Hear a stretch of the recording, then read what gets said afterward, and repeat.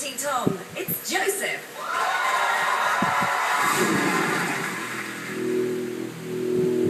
When I stood on that stage, the Bag Edition, I said to myself, you know, Joseph, you can do this. Just sing your heart out. Anything that someone will turn around. And someone did. Being in the Voice is such a big deal for me. It's also a big deal for my family. I only done it for thinking I could have done it without their support. Yay! He's a lovely man and he's a humble man. Everyone loves him. As a family, we're really close and really supportive of each other. They know how much it means to me. We've seen a great change in him because he is more sure of himself.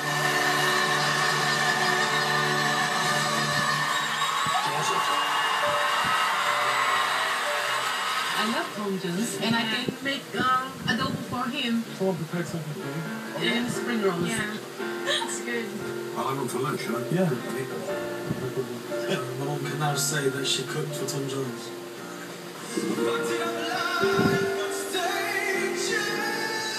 I'm actually still in awe with Tom Jones known all over the world for being a legend. You love kids. You have to be higher. Jackie wants some song. Yeah. You will? You know, Jackie. Yes, a fella. I was a very yeah, but this opportunity comes once in a lifetime. And I was going to prove that, you know, he made the right choice for me to be in his team.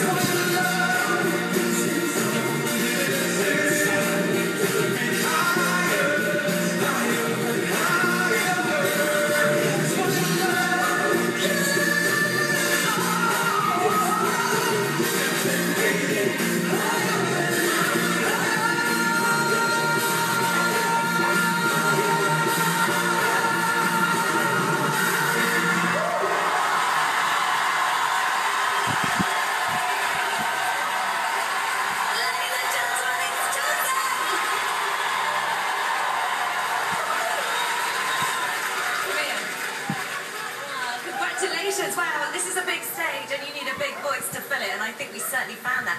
Everybody was up on their feet, coaches were dancing. Well, what did you make of that? Well? So the other day I was talking to my best friend Apple Diab, and Apple, he's a coach on The Voice Philippines, and he said Will, the singer Joseph on Tom's team, Joseph is my favorite. And I gotta say, Joseph, out of Tom's team, I just sent a tweet out. You are my favorite. Oh my gosh. Thank you very much. Okay, let's come to Jessie. I think it's always good when your mic stand matches your coach's suit. That was very smooth. Yeah, and your coat jacket was matching the screams. It was very matching, and I love that. I just love how much I think you're becoming your voice. I think you're finding places and you're going, whoa, I can go there. Hey, I'm there.